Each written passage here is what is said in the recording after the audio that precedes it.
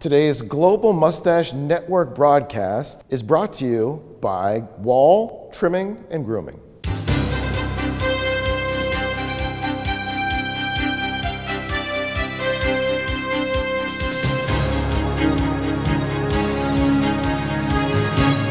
We're in Pittsburgh, Pennsylvania, covering the International Mustache Hall of Fame induction ceremony for the second class. In mere seconds, we're about to go inside City Hall and witness, for the first time this year, Dr. Adam Paul Cosgrove announcing your inductees for the International Mustache Hall of Fame.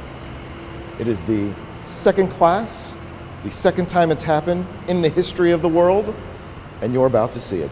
Now, just 1 minute, I'm getting word. That's right.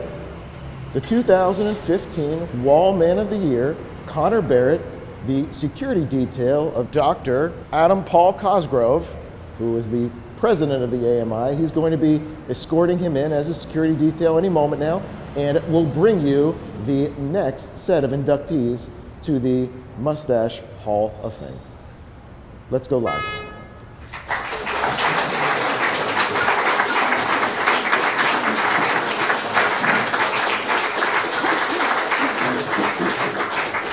Good morning, everybody, and it is with gratitude that I give you a hearty you're welcome for being here.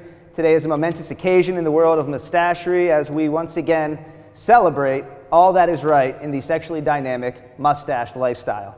The reason we have this class is for far too long, those of mustache descent have been, in a sense, preyed upon by the bald-faced majority. And it is my honor, through the Institute, a partnership with individuals all across our good-looking society, that we have once again vetted the best we have to offer, and we present the second class of the International Mustache Hall of Fame with partnership from Wahl Trimming. Without further ado, I'd like to introduce the members this year. First, in the category of politics and leadership, Chester A. Arthur, the 21st President of the United States, fondly known by his constituents as the People's Chaz. Arthur's dynamic lower nose foliage unit was of course followed by the better known, yet not as lavish, mustaches of Presidents Theodore Roosevelt and William Howard Taft, both of whom were of course inducted in the inaugural class in 2015. Next, our historical figure inductee this year, Wyatt Earp, Old West pop culture icon, gambler, deputy chief, buffalo hunter, U.S. Marshal, barkeep, person of mustached American descent. Wyatt Earp, today known more for how the man has been portrayed in numerous films, notably by the ruggedly handsome Kurt Russell. However, he had one consistent thread throughout his complex and often celebrated life, his mustached American spirit wrapped in his signature Fu Manchu mustache. Next, our animated characters, Mario and Luigi. The animated mustached characters are an important part of the hall, as they are the forerunner to children's acceptance and one day our entire society's acceptance of the mustache lifestyle. Derived from the uber-popular video game Donkey Kong and later developed into central characters for the Nintendo series of games and products under their own names, the animated and mustached Mario and Luigi have been a part of the global popular lexicon since the early 1980s and continue strong to this day. In sports, a fixture in the tight shorts wearing 1970s sports and sexual dynamism scene, the late Stephen Roland Prefontaine was an American middle and long distance runner who competed in the 1972 Olympics alongside legendary mustached American Olympian diver Mark Spitz. Credited for helping drive the 1970s era running boom, Prefontaine is the former holder of American records in seven different distance track events ranging from the 2,000 to 10,000 meters. After starring at the University of Oregon under legendary track coach and Nike founder Bill Bowerman, Prefontaine, along with his chevron mustache, died in May 1975 at the age of 24 in an automobile accident. Next, Carl Weathers, representing film and television.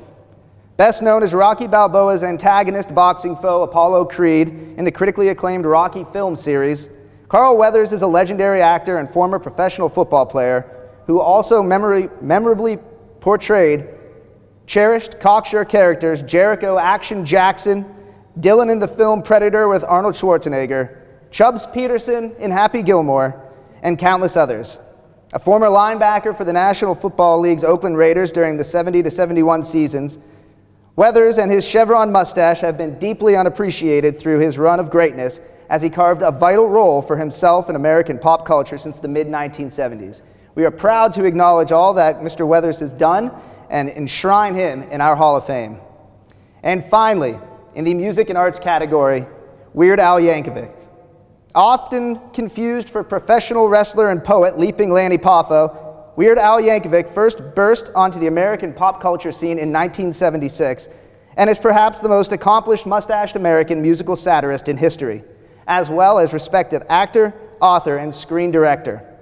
Beyond all else, his long-standing pyramid-style mustache, which he has removed in recent years to the pain and disappointment of longtime fans, has carved him an enviable place in the global hair facial community, as Yankovic has continued to claim numerous Grammy Awards, produced gold and platinum records, and post impressively on the Billboard album charts.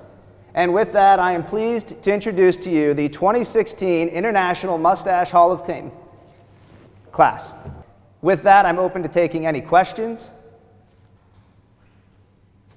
Sir. What's your progress on coming up with an actual location for the hall, a physical location? Excellent question, Theodore. This year, we have been in talks with a number of organizations and executives throughout the Pittsburgh and Allegheny County area. We are focused on keeping our hall in District 2 in the West End area, but we are open to really whatever anybody can bring to promote what we have. The idea is that once we secure our physical location, we will be yet one more step closer to the $2 billion financial windfall that we've decided is the ideal number that we will bring upon our relocation to Pittsburgh by the year 2600. Next, yes, Kristen. Excellent question. I know that inducting Weird Al Yankovic was it was a tough decision, but when we looked at the parameters, though he is a clean-shaven mortal now, what Mr. Yankovic did in the 80s was perhaps more pivotal than any other individual could have done to the everyman mustache. What he showed was you didn't need to have anything too fancy. He inspired countless 16 and 17-year-olds to take their first steps, and basically started the IT mustache boom of the 80s and early 90s, which coincided vigorously with the introduction of computers and floppy disks everywhere. Are there any other questions? Yes? How would you feel about the county maybe coming up with a disposable razor tax or something along those lines to help fund the construction of the hall? That's a fair question.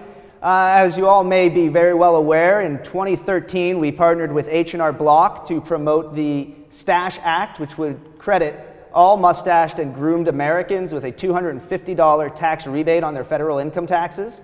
Of course, this did make it to the U.S. Congress. However, still to this date, the mustache caucus in American politics has yet to top 14. So without even a super minority, we've yet to make great, bold leaps. However, I do feel that we are close to getting to where we need to be as a people, and one day the Stash Act will become law of the land. And if that's the last of the questions, I'd like to thank everybody once again for coming. You're welcome for being part of history, and I hope you can all have as good a looking day as you would with a mustache. Thank you.